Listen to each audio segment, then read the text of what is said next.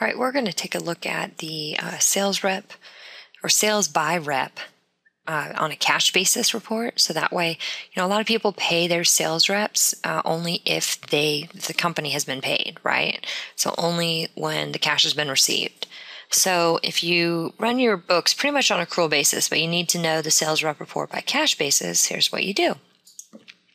Go up to reports, sales by rep summary or detail, whatever you want to run it by. All right, I'm just going to say all so I can see all time.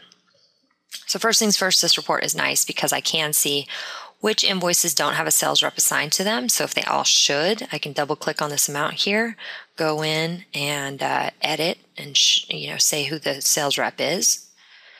Okay, sales reps wasn't on that form. So if I go in here and change it, I can add the sales rep here and then go back and change it back so it still picks up which sales rep it is. Okay, so that comes off this report and it updates these reports here. All right, so now this is showing us accrual basis. So there's that right here.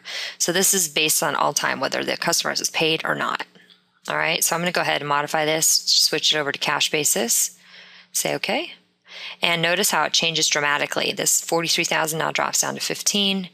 Jamie James only has $2,000 instead of the $4,000. Joe Joseph's $2,400. And this is their cash basis report to show what their commission is on a cash basis. So if I go look at this, open it up here, notice that that invoice has been paid. Okay, so that's how you run a sales by rep summary for invoices that have been paid already.